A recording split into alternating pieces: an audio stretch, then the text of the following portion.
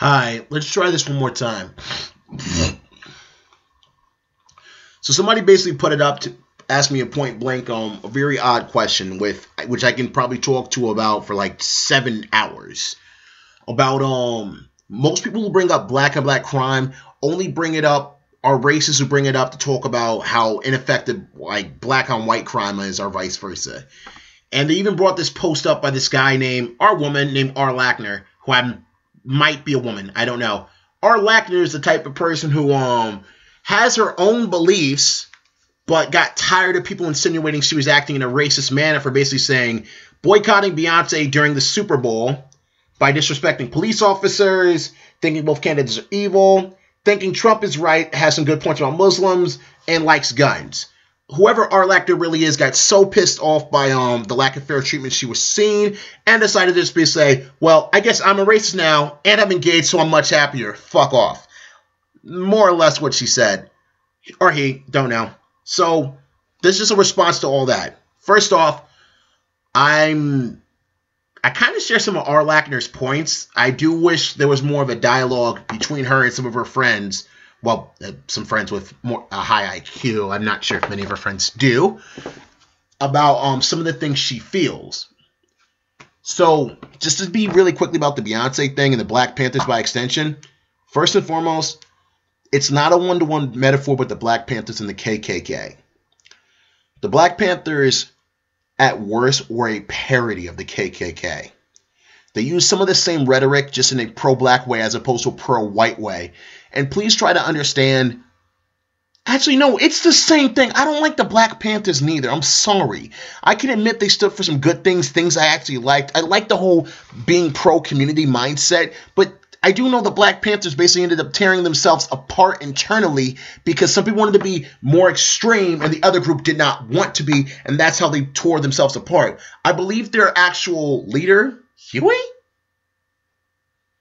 Newton, was on the side of not wanting to be that extreme.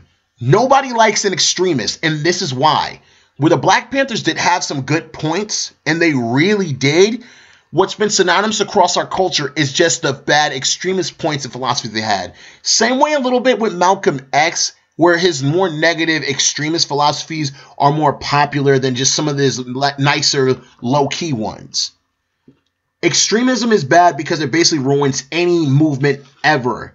People are not going to remember the good things you stand for. They're going to remember all the bad things you stand for. Or the worst yet, they're going to remember how you stood for those things. How do you fight? Do you fight with respect and integrity? Or do you fight by basically saying, fuck you? It seems like too many people were trying to basically express their fuck you opinions to R. Lackner over here. That pissed her off and she was like, well, fuck you too. Which I think is what I mean when I say parody. Her whole message is like, oh yeah, this is what I think. And if you think differently, I guess I'm better than you. And fuck you. She didn't actually say fuck you, but I think that's the message. She's now a parody of that same kind of closed-mindedness. I think there's a discussion around Beyonce and what she's fighting for. I don't agree with Beyonce, by the way. I just don't. I would much rather work with people to understand these things and why they're so damn difficult and hard to fight than just spend my time saying, hey, guess what? Fuck you. That's stupid. This is my same problem with Black Lives Matter as a movement. The argument and the discussion needs to be tailored around discussing and working together. Not, here's what we have to say. You have to listen to us. No one wants to listen like this. I want to be clear, though. The way I've looked into history, I believe this is true. Martin Luther King was able to get shit done. Well, I knew he had a whole movement behind him. Single people do not change the tide of history. They work with other people to change the tide of history. Point is, you can ignore Martin Luther King because of peaceful protest. You couldn't ignore some of the shit Malcolm X was saying. I think it takes a good balance of both. Being loud and verbose enough for people to hear you is important. The caveat, of course, is being this, though. Having integrity and fighting a good way. Fighting in the best way. A way people can respect. I don't respect this idea of shut the fuck up and listen to what I have to say. It only encourages motherfuckers to do the same damn thing. This is why I've always felt like one of the best things any political movement ever can have is diversity. The ability to bring in diverse people and actively trying to bring in diverse people is paramount. You don't just need people who think like you to understand. You need people who don't to understand. The fight is really to change hearts and minds, not be like, I'm mad, listen to me. That doesn't work. Everyone right now is mad and wants them to listen to themselves. That's stupid. We need to talk. Dialogue needs to happen. I've seen certain BLM movements fucking do this, and I thought it was fucking smart. They work with the police. Because you know what? Then we have a solution. Let your complaints be known. Let the police know you're worried that shit can happen to you. That's where a lot of this is coming from. We are directly worried that this can be us. They don't see Eric Gardner. They see themselves. Even if they should think a little bit further. By the way, just as someone who's been a victim of a major crime and due to a situation going on with a family member, I'm now on the other side of this situation as well. I want to be clear on something. When it comes down to court cases, don't do a damn thing until the court case is out, because you don't know what happened. Everything is subjective. Matter of fact, you do realize if there is not enough evidence, people walk just because you do not want someone with a small amount of evidence to go to jail, because that sets a precedent for every other court case. Let the police do their job. Let them collect all the evidence they need to get their damn job done, and then withhold judgment. For instance, let me explain something. You guys know why Trayvon Martin's killer got off, right? George Zimmerman? He got off because the pattern of murder didn't line up. He didn't just walk up and shoot him. It was fucked up what George Zimmerman did. I am not defending George Zimmerman, not even slightly. I am trying to explain why he got off. And if you can't handle that, I also understand, because again, you're worried that you can get Trayvon Martin. You can be the person being shot because somebody thinks really racist or fucked up things about you. Your life can be over in a situation like this, and that's scary. Not doing any damn thing wrong. Anyway, Zimmerman got off because of this. He called the police and told them what he was doing. In addition, we don't know what happened with the fight. We don't know who threw what punch first. And you know what? There's some evidence to suggest stuff. You need concrete. You need shitloads of evidence. You need motive, premeditated. If anything, I often wonder, would George Zimmerman have been arrested if they went for attempted murder? They went for full-blown murder, as in a murder charge means like you were trying to kill him, not you accidentally killed him. If they went for the accidental one, which I believe is manslaughter, I think they would have won. Or at least had a higher chance of winning. That's what happened there. I understand, though. You're still worried that that could be you. Someone thinking the wrong way and you being mistreated. Because the thing is, when you're a minority in this country, when you're a woman in this country, or even as people are beginning to feel just being white in this country, you feel like you're going to be mistreated by this or that group. And that scares you or pisses you off. This is why it's important that we fight this way. When you saw this video and you clicked on, I have a question. Did you see a black man first or did you see a man first? Which am I first to you? If I'm a black man first to you, my question is, what does that really mean? What's the difference between a black man and a white man in your eyes? Do you see me as less of myself? Am I a man first or am I a black man first? Am I a human being first or am I a black human being? Which am I first? Start of these fights, I really feel like you're getting people to understand things from a different perspective. This is why I tend to like most feminist ideology, because I'm a man. I don't think about things from a female's perspective. This is why I like to hear a female's perspective. This is also why I find myself on a pro-choice side of things, because I'm not a woman. I think it's not my place to judge you. Only God can judge you on one hand, and on the other hand, you have to do what's best for you. No matter what, you have to make the choices you can live with. I don't want anybody aborting anything. I just recognize that that needs to be a choice you make. If I don't like that choice, so be it. But it's not my place to judge you. And it damn sure isn't my place to stone you. Who I look like? Do I look like Jesus or do I look like the Pharisees to you? I'm not doing that. You feel me? So much of what we stand for is being lost with the way we fight. For instance, I don't like Donald Trump, but when I talk to people about Donald, I try not to be disrespectful. I try not to be rude. I try to hear their arguments as to why. And then I explain from my perspective why I don't want to vote for Donald Trump. I see some of the reasons why. And I think that's the other thing we're fucking up on in general in this country. We don't hear anybody, or we assume because they think differently they're crazy. When I told someone I was going to vote for Hillary Clinton the other day, they called me an idiot. And then as we began to talk about our difference of opinions, they very quickly apologized. He knows this guy knew I was going to vote for Hillary Clinton, and yet he respected the fact that I respected his opinions enough to apologize. He made an assumption about me, acted on the assumption, realized what he said was a little fucked up, and apologized. That's something that can be easily happen just by holding our respect. There are going to be people who think differently than you, and that's okay. This is why it's so important to respect other people. And this is why it's important for every political movement to fight in a way that encourages understanding. You want people to understand you. And if I can, because I've been going pretty long and I want to explain something about black on black crime and why I care about this more. I've always looked at myself as the three fingers pointing back as everyone's pointing fingers. Hell, my favorite Bible verse goes like this: cast out the beam in your eye before you cast out the beam in mine. We have so much shit we need to fix that I don't know how we're actually going to fix it. The police can... Did you know the police can only protect you, like, witness protection if there's a federal case involved? And that a lot of times where people want to be better people, I think you'd be surprised how many times I've heard of people just not wanting to fucking fight, but they feel like they have to because the other person's fighting. How can you...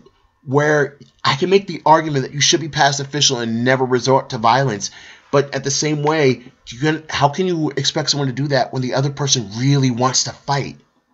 We're not all... Turning the other cheek is very difficult. And in some of these situations, when the situation escalates, a lot of times you feel like, what else was I supposed to do? Sometimes when you go to the police, they're late to respond because they're so busy, or there's only so much they can actually do. They can do shit after a crime is committed. There's not much they can do before. So some people feel like, why even bother? And don't forget, if you're a police officer and you don't understand or get certain problems, and you just say, well, I guess we're going to do this, it's basically up to the other person to just look at be the bigger man and just let it go. And it's hard to let shit go when you feel like you were mistreated. And it could be so easy to be mistreated. Imagine if, let's take R. Lackner's perspective. That if R. Lackner was a police officer, saw a black person wearing a leather jacket with the fucking bullet things, which when I saw Beyonce do it, I thought it was a fucking Michael Jackson reference. Sorry, anybody else notice Beyonce took a long time to be pro-black? Yeah. Anyhow, what if she was or Lackner was a cop and she had to deal with someone wearing one of those jackets, and automatically she was a little bit miffed at that, and she acted on that, even slightly, versus someone who didn't? It could be the slightest of slights. It would be a human interaction, but now tie that into power. We want unbiased cops, but cops are human. They're going to carry innate biases. It could be literally the fact that they saw someone die the day beforehand, making them feel a little bit extra on edge dealing with somebody else. I'm sorry, I had a friend who wanted to be a cop and literally decided not to be a cop based on looking at the suicide rates and the depression rates. It is a hard as fuck job. It is not fucking easy. And where we all feel like they should be on their best P's and Q's, and honest to God, you really should, that doesn't make it easy to be. Look, I feel like in general, people don't like being involved in bigger political movements. I mean, seriously, how many of y'all are active in any political scene? Well, see, now put yourself in a situation where you're in a high crime area and you have the same approach. You are going to run into the police. You are in a position where you are going to run into them. It's just a matter of time. And you have that same approach. You don't know any police officers. You haven't made any effort to get to know any of the police chiefs or hold any community events. So all you have is reputation by other people who haven't done so. So you more than likely have a negative perception based on what you heard. And it's hard not to act on that. basically, I feel like in general, most Americans don't like being active in any of the active scenes, like being involved with your police union, which I think everyone really should be. It clears up, it explains a lot of this shit really quickly. Just by talking with cops, I found out a fucking lot about how hard their jobs really are. Not excusing some of this shit, I'm trying to contextualize some of this shit. And what's the other half of the problem? We don't know the police. In addition, New Haven is one of the cities where they can say this shit, but we actually had drives and this plan that basically said we try to hire local people to be police officers. We encouraged it. We looked for it. Basically, so if you live in the community, you're less likely to mistreat people from that area. So it's less of Joe Schmo from Groton and more Johnny Rockhill from fucking Newhallville. You feel me? From New Haven, born in New Haven, policing New Haven. Through the police union, not some vigilante shit. Because I'm sorry, that vigilante shit isn't accountable to anyone. Oh, I'm sorry, your son's gone, I feel bad for you. By the way, enjoy never knowing why. Yeah, how fair is fucking that growing up? The child or person you love is gone and not knowing why. And you motherfuckers think that whole police your own shit is smart. No, it's not. Police your own shit isn't smart because it doesn't talk about accountability. And the police, believe it or not, have some form or semblance of it. And if you think it doesn't, why don't you start working with your politicians to start fixing that? In general, we have the same basically, how do I put it? This is reflected in politics too, which pisses me off. We have this idea of we want to do drive-by politicking. We want to basically be, hey, give us the shit now. We don't want to work with you to get shit done. That's not how this works. Why the fuck would they waste their time? You're only going to show up, leave and bounce, and then even then, you probably won't vote them in after they do shit. P.S. This is my big gripe I have with Obama, if I'm being honest. He did shit that I actually fucking like, and it didn't exactly result in the best voter turnout. And that really does piss me off. Seriously, there's no way in fucking hell the Republicans should be able to take back the Senate. No beef to the Republicans on this, mind you. But seriously, when Democrats do things for people, it doesn't always get the best turnover. I do feel like that's not the case with Republicans. Yeah, we need to fix that. I have so much I could fucking say. Look, R. Lackner, if you ever do hear this, I would love to just talk with you and put in the... No, I would love to listen to you and hear what you have to say. The Beyonce thing, I get where Beyonce was coming from, but yeah, I'm not a pro-Black Panther person. I don't think both candidates are equally evil. I think there's an argument for Donald Trump, Hillary Clinton, and anybody running. I know who I'm going to lean for. And actually, I do like what he said there. I don't like the way Donald Trump said it, but I think he has some good points about Muslims. I'd rather argue that more point out to you. I don't think this is how you fight different in discussion. R. Lackner, if you're out there, and seriously, I don't know if you are a woman or a dude or not. I would love to talk to you, or to put it differently, I would love to hear what you have to say and why. And I'm sorry that you have a lot of friends who didn't reach out to you and talk with you. I think that's a little fucked up and a little sad. And I would encourage you that even though this is some of the shit you deal with, I'd like to think our lives are better when we have diversity. I have friends who are never going to vote the same way I do, but I still like having them in my friend group. And they've said some of the same shit you said because they see things from a different perspective that I don't think about. I think it's necessary for me to have friends like that. And to my friend on Facebook who basically told me what are my opinions on bringing up black on black crime, people talk black on white crime, I usually say this: both are an issue. Why can't we talk about both? I would prefer we focus more on black crime, which is an issue and a problem. The cop issue is a problem too. I just feel like it's in different areas.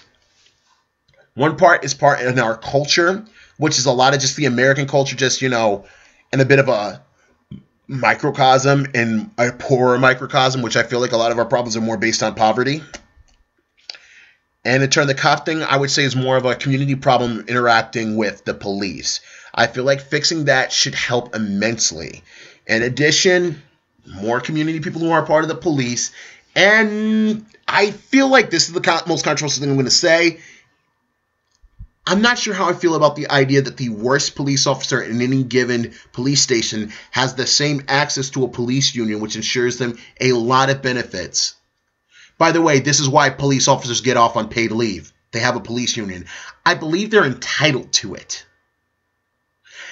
I'm not so sure about that, which is fucked up to say because, again, I have a family member who is a cop and I have a friend who is a cop.